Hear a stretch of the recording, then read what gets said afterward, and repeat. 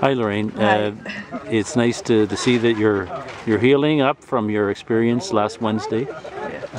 We were really surprised to see you were arrested. Can you tell us anything about that experience without being, I don't want to necessarily upset you, but I know that it's got to be something that's a little bit emotional sometimes. Yeah, well, when I was sitting here talking with the ladies, the one thing that I find is the most is that people don't even realize half of the sacrifice that I've made doing this. And it wasn't it wasn't something that I went out there on that day to intend to do. I had no intentions of going out and getting arrested.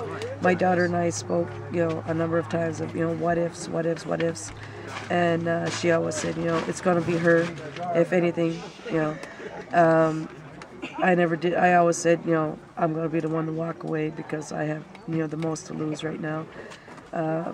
I just got my teaching degree and everything, and so if I get, charged or convicted, I could lose my license.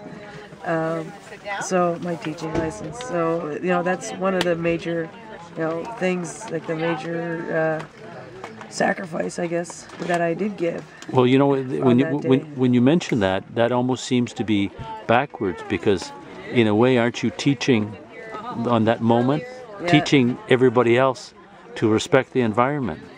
So isn't that the backwards way the world is today? Yeah, unfortunately it is. The things that we have to do. The peacemakers or the people that want to tell the truth are punished, and the people who make war or war on the environment are rewarded. Yeah, for sure. They get their pockets lined. They get, their houses. They get, everything else, and we're the ones that have to sit back and suffer and figure out, okay, what now?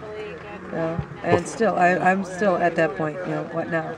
I'm here with all my brothers and sisters from all nations, and I was told that there's no restrictions on me. I was told I have to behave.